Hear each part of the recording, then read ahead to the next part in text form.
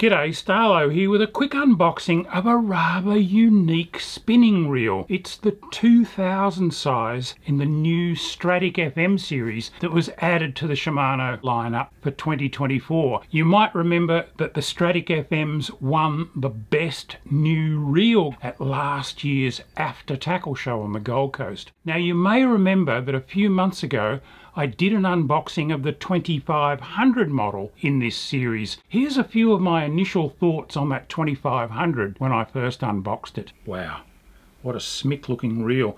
Beautiful cosmetics, brushed silver, some little touches of black. There's some blue on there, but I think that's just the sticker that goes around the spool. So the major colours are that brushed silver, a little bit of gloss silver, and some black trim.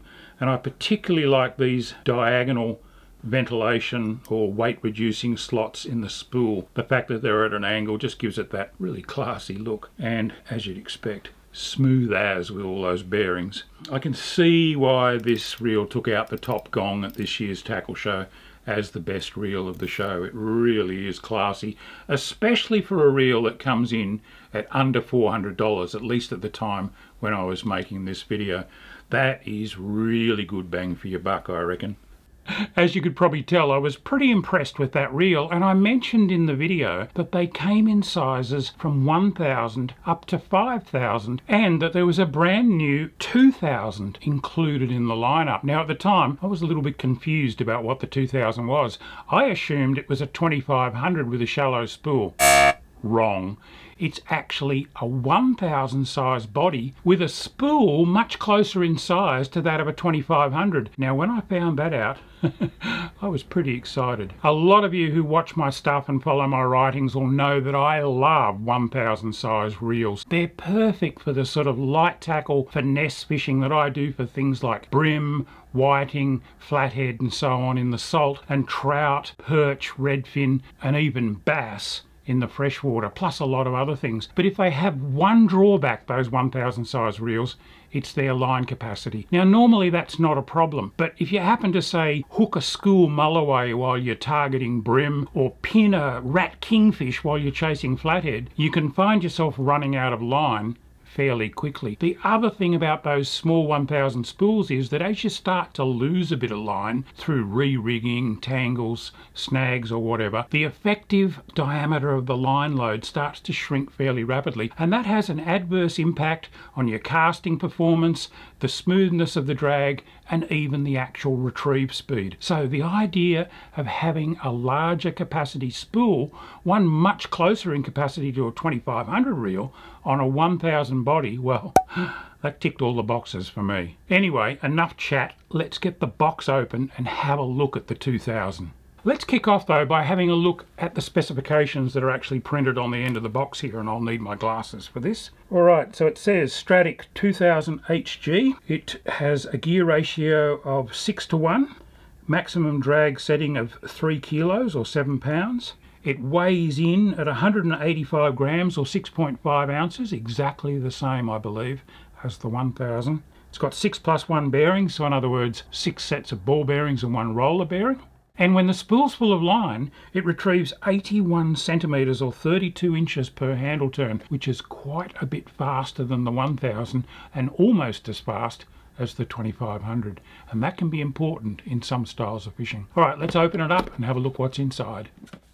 Now of course the first thing that comes to hand when you open the box is the paperwork, the exploded diagram of the reel, the parts list and all the important information about the warranty. I'll put that aside and get into the important stuff. As I'm finding with all the new Shimanos now, not much plastic in there, it's all cardboard, which is really good, makes it recyclable. The handle's separate and out comes the reel, and sure enough it's a 1000 size body. It's quite small and as always set up to take the handle on the right hand side, as they always are here in Australia, but I wind left-handed. Yep, I'm right-handed, but I wind with my left hand.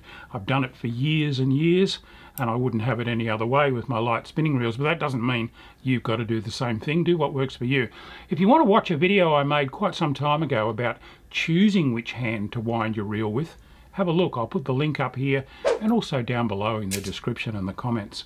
Okay, so I've taken that end cap off and I'm going to attach the handle by screwing it into the left hand side of the reel, holding the rotor head so that I can rotate the handle and tighten it up. And of course it's one of those screw-in handles, which is a real trademark to me of a quality reel, rather than the post and screw design that you find on some of the lower priced reels. Put the bearing cap back on, finger tight is always enough. And just as with the 2500, it's smooth as silk, very, very quiet. It's just a classy looking reel and a classy feeling reel. 1000 size body, so it's exactly the same weight as the 1000, but it takes something like 30 or 40% more line than the 1000, much closer to the line capacity of the 2500, and I reckon that is going to be really useful, especially for the styles of fishing that I do. Oh, and of course there's those little spacer washers that you can put behind the spool to change the profile of the line load, and that mystery item that I had trouble identifying when we unboxed the 2500, and it turned out to be a replacement anti-twist fin. Remember the anti-twist fin? It's a feature of the reel that Shimano's been making a big song and dance about. Apparently it dramatically reduces line twist and tangles, and I've got to say, from using the 2500 so far, it seems to work. I could count on one hand the number of casting tangles or loops that I've had, much less than a usual reel of that size with braided line. I'm going to fill this up with braid. I'll put 6 or 8 pound braid on it, and I'm going to take it out for a fish as soon as possible and share with you its in the field performance in this video as well.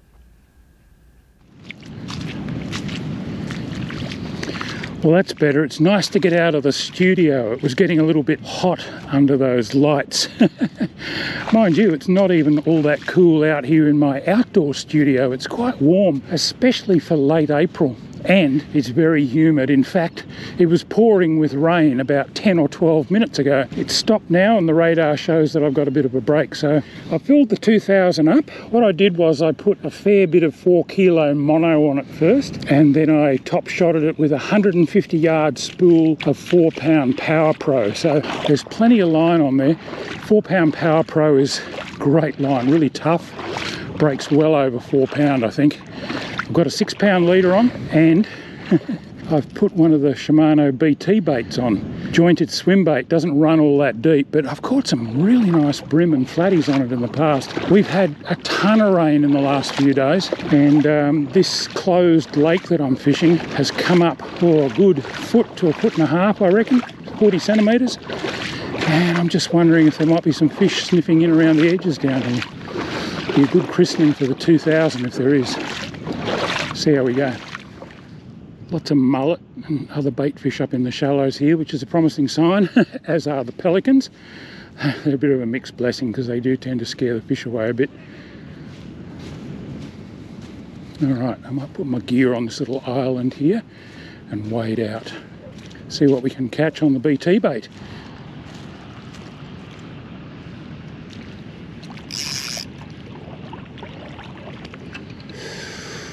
Quite a bit of action here in the shallows, so I'm just going to be very, very quiet about how I wade out here, and I'm going to probe ahead a little bit with a few casts, just in case the fish are right in on the edges. Certainly plenty of mullet in here. What else is there? I wasn't even sure if I'd need my Mako sunnies, but I've ended up putting them on because the sun's actually come back out again after that rain. It's quite glary. Alright, I've picked up a bit of weed. Even although this lure only runs shallow, it's really shallow in here. There's things bow waving around. I think most of them will be mullet, but you never know. I'm working the BT bait with lots of stops and starts because it just suspends beautifully on the stops, and they get eaten a lot on the pause. Picked up weed again. Really important to clear every bit of weed off your lure. Really kills the action.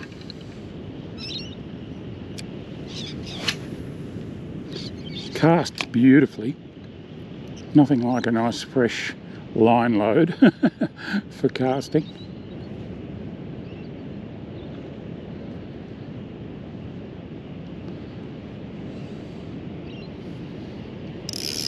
drag again. How's the serenity? It had to be said. Ooh, that was a good plonk. While most of these splashes and swirls are mullet, it's always worth covering them with a cast because other things often lurk below. But not this time, it seems. I'm fanning my casts around to cover water. Let's try one down along this way. I've matched up the 2000 Stradic to one of the T-curve premium rods. It's one of the long casts and they're 7 feet 8 inches long. Quite a long rod, which I like for land-based. Oh, there you go. Well, that didn't take long. What have we got? It's not real big. Might be a flathead, is it? Yep. That's a nice flatty. They do love these swim baits. Now, can I get you off without getting spiked and without getting hooked? There we go. I've christened the 2000 on about the 4th cast. Now that lure would have only been running centimetres under the surface, but the water where he took it was probably only 30 or 40 centimetres deep as well. So, alright, let's see if we can get you off without having to wade ashore and get my pliers.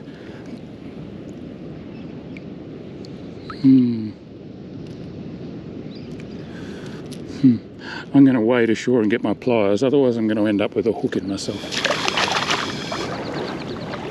Yes, I know, it'd make sense to have a pair of pliers on my belt next time.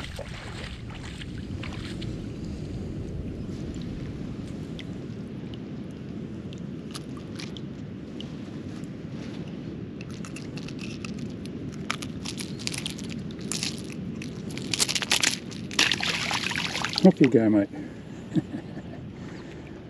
As the flatty swims away, I wade back out on a slightly different path to test some new water. Jeez, it looks good.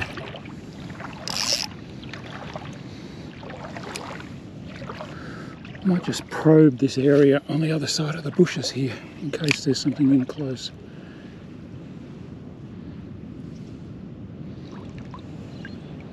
But as the evening slips away and the sun sinks, I'm only rewarded with a couple more half-hearted bumps that fail to connect. Still, it's a pleasure just being here. Well, one legal flathead and a couple of hits is hardly a big shakedown for a new reel, but I made a lot of casts, I made a lot of long casts. It cast superbly, and I didn't get one loose loop or tangle, and that's with a brand new fill of line. And that is a little bit unusual, so maybe there is something about that anti-twist fin. Whatever the case, it's a beautiful reel to use and I'll be using it a lot more. Stay tuned to my channel and you'll see some of the fish that I catch on it in coming weeks and months, I'm sure. And if you've enjoyed this, please hit the like down below, and if you don't already subscribe to the channel, jump on and subscribe. There's lots more content like this coming up. Alright, I'm going to sneak around the corner here and have another couple of casts before the sun sets. I'll catch you next time. Tight lines. Also be sure to check out these 2 earlier gear review videos of mine, as well as all the other great content on my Starlo Gets Real channel. Cheers for now.